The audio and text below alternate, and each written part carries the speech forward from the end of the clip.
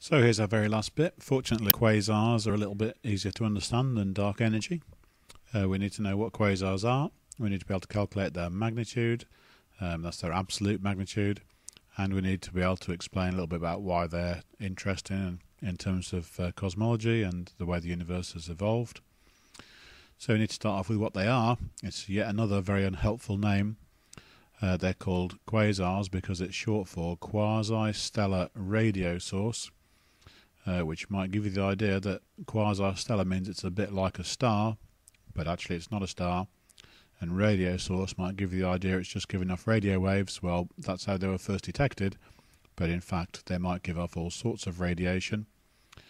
Things that we need to know about them: their very distance. They've got a redshift of Z is greater than 1 in general, although we'll see there's a few exceptions to that. That tells us that they're a long, long way away, which again, if you're getting the ideas here, means they're a long, long way back in time. Okay, Z is greater than 1 means a redshift more than 1. They're moving away from us, what appears to be faster than the speed of light, but this is to do with the fact that it's close to the speed of light, and their relativistic effects that we don't have to worry about, fortunately, govern the value of the Z number. Okay, they're very, very bright, so they're bright as an entire galaxy. Okay, and the way what it's thought is happening is when a galaxy is first formed, it's formed around a black hole. So right in the middle here is a black hole.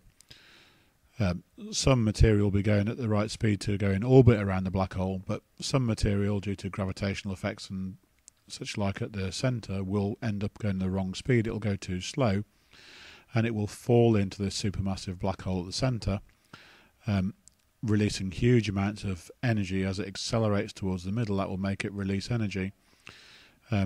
So quasars are thought to be the centres of very early galaxies. This is not happening in the Milky Way now, because anything that was going to fall into the black hole at the centre of the Milky Way will already have fallen in many billions of years ago.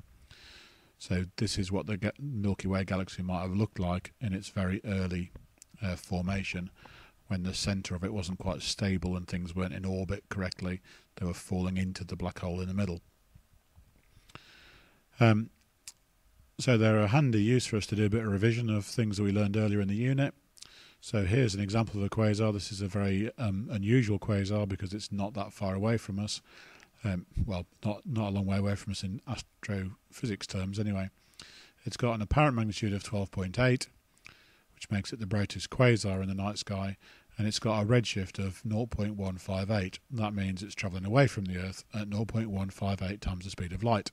We're going to use the Hubble constant of 65 because that's what's on your data sheet, and calculate its absolute magnitude. So how do we do that? Well, the first thing that we need to work out is the distance. So remember, a redshift really tells us the distance if we've got the Hubble constant.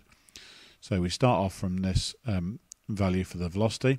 We need to turn that into meters and then kilometers per second. So 0.158 times the speed of light gives us 4.74 times 10 to the 7 meters per second. And then from the distance we can turn this. Notice I've turned this from meters here, 10 to the 7, into kilometers, 10 to the 4. So if we rearrange v equals h over d, we get the d equals v over h.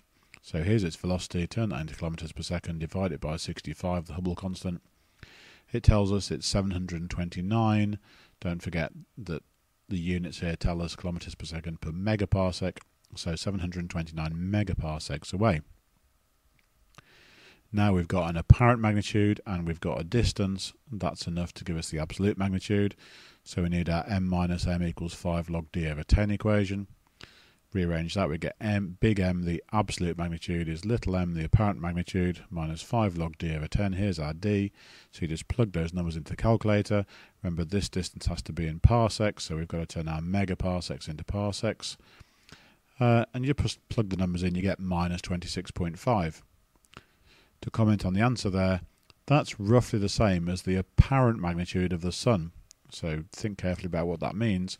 This means its absolute magnitude, how bright it would appear from a distance of 10 parsecs away, that's 31 light years away, would look the same as the Sun looks from where it actually is. So the Sun at its distance would look the same brightness as this quasar. Not that this would be possible to do, but if you could put that quasar 10 parsecs away, it would look the same brightness as the sun.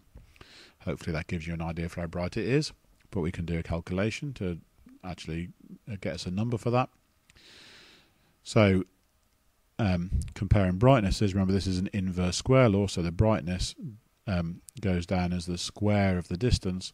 So the brightness of the sun divided by the distance to the sun squared must be the same as the brightness of our quasar divided by the distance of that squared.